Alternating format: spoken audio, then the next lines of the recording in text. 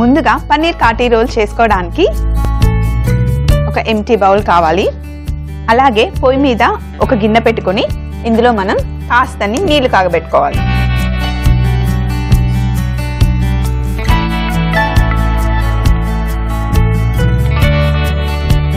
కొంచెం నీళ్లు వేడి చేసుకోవాలి. అలాగే ఒక ఎంటీ బౌల్లో ఒక చిన్న కప్పు గోధుమ పిండి, ఎంతైతే గోధుమ పిండి తీసుకున్నామో అంతే మైదా పిండి కూడా.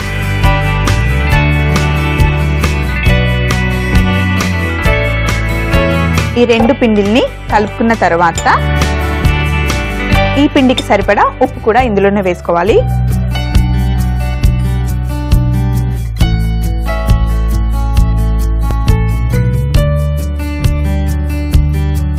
ఉప్పు కూడా కలుపుకున్న తర్వాత ఇందులో కొంచెం నూనె వేసుకోవాలి.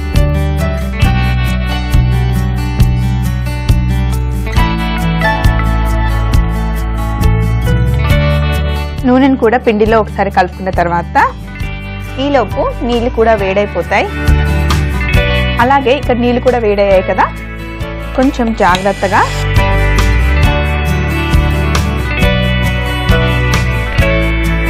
వేడి నీళ్ళు ఈ పిండిలో పోసుకొని మనం చక్కగా పిండి తడుపుకోవాలి.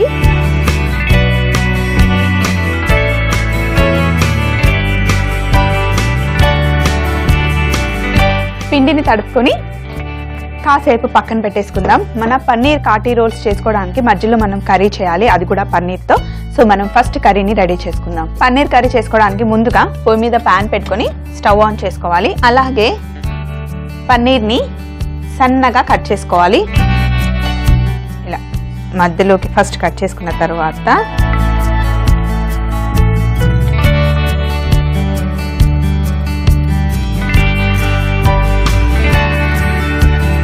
పన్నీర్ని కట్ చేసుకున్న తర్వాత కాసేపు ఇలా బౌల్లో వేసి పెట్టేద్దాం. ఫస్ట్ స్టవ్ మీద ప్యాన్ వేడైన తర్వాత మనం కొంచెం ఆయిల్ వేసుకోవాలి.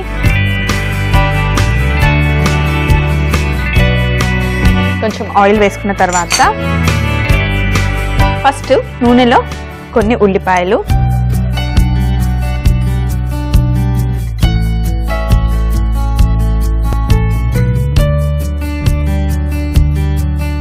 ఉల్లిపాయలు వేసిన తర్వాత కొంచెం ఉప్పు,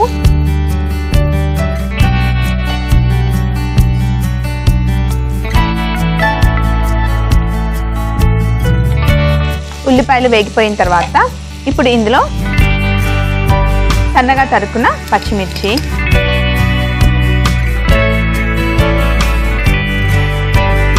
సన్నగా తరుక్కున్న పచ్చిమిర్చి కూడా కొంచెం వేగిన తర్వాత ఇందులో జింజర్ గార్లిక్ పేస్ట్,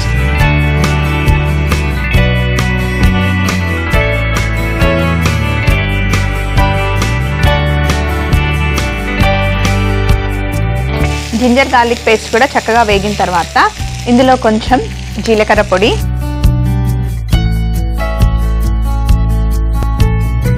అలాగే కాస్తంత గరం మసాలా కూడా,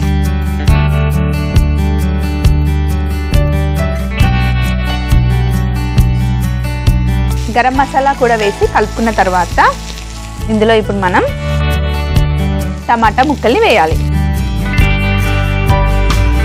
టమాటా ముక్కల్ని మరీ సన్నగా చిన్నగా కాకుండా కొంచెం పొడవుగా పెద్దగా కట్ చేసుకోవాలి.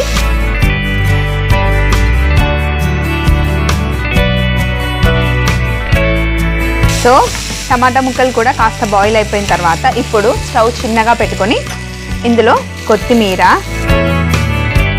అలాగే red colour and yellow colour క్యాప్సికమ్ని నేను రెండు కట్ చేసుకున్నాను. ఈ రెండు క్యాప్సికమ్స్ ఇందులో వేసేసి వీటితో పాటు మనం ఇందాక కట్ చేసుకున్నాం కదా పన్నీర్, ఇలా పొడువుగా ఈ పన్నీర్ ముక్కల్ని కూడా ఇందులో వేసేద్దాం.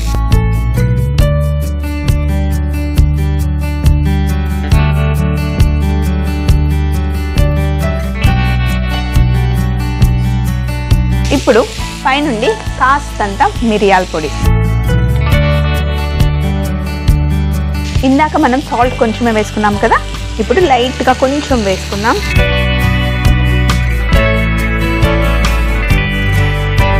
తరువాత చివర్లో ఒక నిమ్మకాయ తీసుకొని కొంచెం కట్ చేసుకొని పైనుండి ఇలా వేయాలి. మరి ఎక్కువగా అవసరం లేదు, కొంచెం వేస్తే సరిపోతుంది. నిమ్మకాయ కూడా వేసిన తర్వాత ఒకసారి మళ్ళీ కలుపుకుందాం.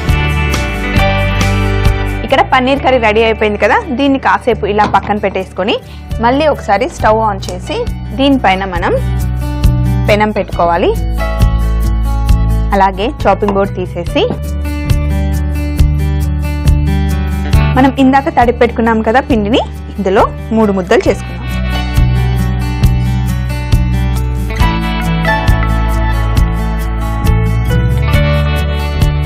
ఫస్ట్ కింద కొంచెం పిండి వేసుకొని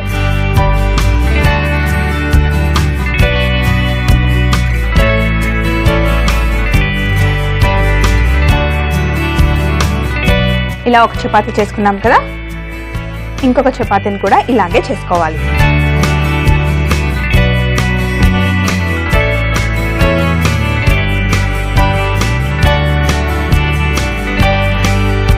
రెండో చపాతీ కూడా మనం సన్నగా పల్చగా చేసేసుకున్నాం కదా. ఇప్పుడు 2 చపాతీలు చేసేసుకున్నాం కదా పల్చగా. ఇప్పుడు వేడివేడిగా ఉన్న పెనం మీద లైట్గా కుక్ చేసుకోవాలి 2 సైడ్లు, అసలు కలర్ రాకుండా. జస్ట్ ఇలా వేసిన తర్వాత మళ్ళీ ఒకసారి తిప్పాలి, అంతే. ఎక్కువగా కుక్ చేయకూడదు, ఇలా జస్ట్ కుక్ చేసుకొని పక్కన పెట్టుకోవాలి. రెండోది కూడా అంతే. పెనం మటికి చాలా వేడివేడిగా ఉండాలి. ఒక సైడ్ లైట్గా కుక్ అయిన తర్వాత మళ్ళీ రెండో వైపు జస్ట్ ఇలా కుక్ చేసి పక్కన పెట్టుకోవాలి. ఇక్కడ మనం చపాతీలు 2 వైపులా లైట్గా కాల్చుకున్నాం, ఫుల్గా కాల్చుకోలేదు కదా. ఇప్పుడు ఒక బౌల్లో 2 గుడ్లు తీసుకొని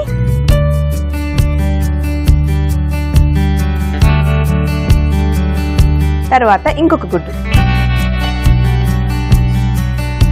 ఒకవేళ మీరు ప్యూర్ వెజిటేరియన్స్ అయితే ఎగ్ కూడా తినకపోతే కనుక మీరు ఎగ్ అవాయిడ్ చేయొచ్చు. ఎగ్ని బాగా బీట్ చేసుకోవాలి. ఫస్ట్ బీట్ చేసుకున్న తర్వాత పెనం పైన కొంచెం ఫస్ట్ ఆయిల్ వేసేసి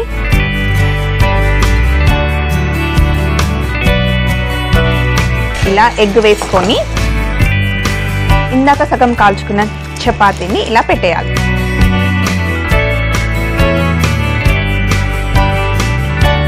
చపాతీని ఎగ్ పైన పెట్టిన తర్వాత ఒక్కసారి ఇలా గట్టిగా ప్రెస్ చేస్తే ఎగ్ ఈవెన్గా స్ప్రెడ్ అవుతుంది. ఇప్పుడు దీన్ని మనం ఇలా రివర్స్ చేసుకోవాలి. చూడండి ఎంత చక్కగా ఎగ్ కుక్ అయిపోయింది కదా. రెండో వైపు కూడా చపాతీ చక్కగా కాల్చుకోవాలి. అలాగే రెండో వైపు కూడా చపాతీ చక్కగా కుక్ అయిపోయిన తర్వాత ఈ చపాతీని తీసి మనం పక్కన పెట్టుకుందాం. ఇప్పుడు రెండో దానికి కూడా మనం ఫస్ట్ నూనె వేసుకొని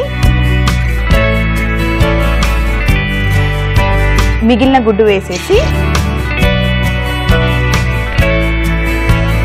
చపాతీని పెట్టి గట్టిగా ప్రెస్ చేయాలి.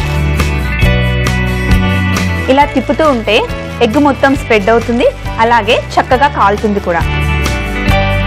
ఇలా ఎగ్ చక్కగా కాలిన తర్వాత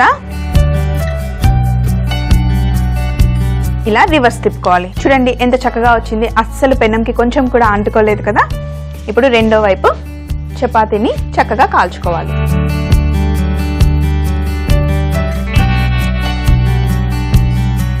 ఇలా ఫాస్ట్గా కాల్చుకోవడానికే మనం ముందు చపాతీని సగం కాల్చుకొని పెట్టుకున్నాం. ఇప్పుడు చపాతీ రెండో వైపు కూడా కాలిపోయింది కదా. మనం దీన్ని చాపింగ్ బోర్డ్ పైన పెట్టేసి మనం ముందుగానే చేసి పెట్టుకున్న కర్రీ ఉంది కదా, ఫస్ట్ దానికి కొంచెం వేసాం కదా, అలాగే రెండో దానికి కూడా రెండిటికి సరిపడా సమానంగా వేసుకోవాలి. కర్రీని మనం మట్టికి చివర్లో ఇలా ఎడ్జ్లో పెట్టుకోవాలి.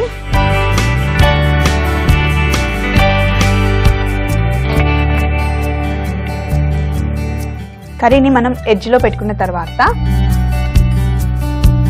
చివరగా కొంచెం పెరుగు చిక్కగా ఉండాలి. ఎక్కువ వాటర్ లేని పెరుగు అయితే బాగుంటుంది. మరి పల్చగా ఉందనుకోండి చపాతీ మొత్తం వాటర్ అయిపోతుంది. కాబట్టి చిక్కటి పెరుగు తీసుకుంటే బాగుంటుంది. అలాగే పొడుగా కట్ చేసుకున్న ఉల్లిపాయలు,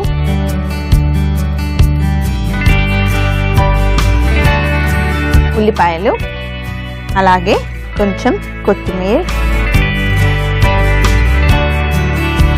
మనం పెరుగు, ఉల్లిపాయలు, కొత్తిమీర పైనుండి వేసుకున్న తర్వాత చివరగా ఫస్ట్ ఇటు సైడ్ నుండి ఫోల్డ్ చేసిన తర్వాత మన కాటి రోల్ని కొంచెం టైట్గా పట్టుకొని ఇలా రోల్ చేయాలి.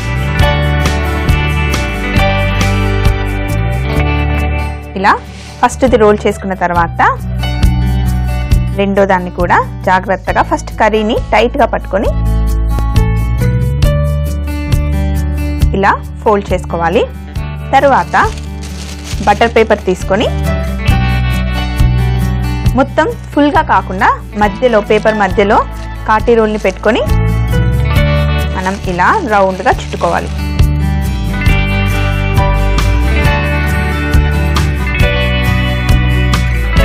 ఇలా చుట్టుకున్న తర్వాత చివరగా సో ఇప్పుడు మిగిలిన దాన్ని కూడా ఇప్పుడు మిగిలిన రెండో వ్రాప్ని కూడా మనం